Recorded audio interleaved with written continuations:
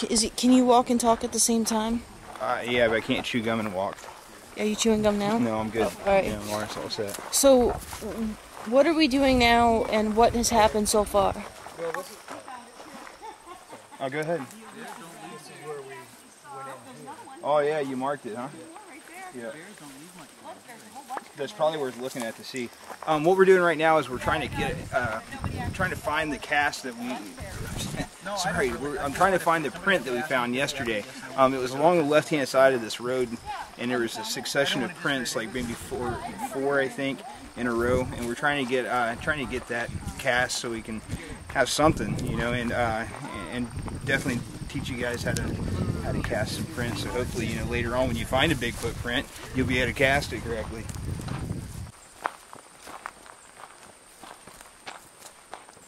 I wish we'd have marked this last night. You know, I didn't think about coming back to get a bear tracker. I would have marked it or paid more attention to where it was at. What are you looking at? Turn off the... What? There's Wait. a crazy tree break up here that's really weird. It's about this high, and it's broken like that. You know, like it would have been like a fork. So it looks like something would have had to grab it and go Okay, like do we need to go see that? Let's go see that. I made him shoot it last night because I thought it was pretty Oh, cool. he already has the footage of it. Okay. Yeah, it's a little bit. I'd shoot more. Definitely pretty cool. Yeah, I think we need to go.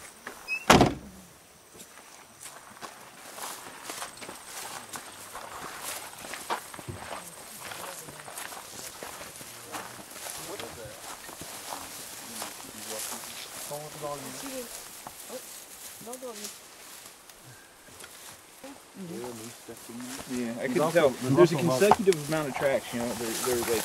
There's also a lot of rodent holes. Yeah, there's a bunch of tracks that go this way though. Well, let's go back to the spot we got. They walked through, and there's a monstrous track that walked through this just beautiful silt.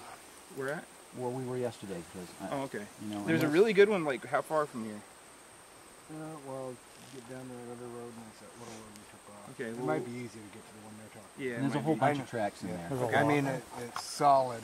And we can go there. We can also go down. I want to go down near this. That wetland. It would be really interesting. Yeah, and it'll be cooler in there. See that break though? Yeah, that is cool. Yeah.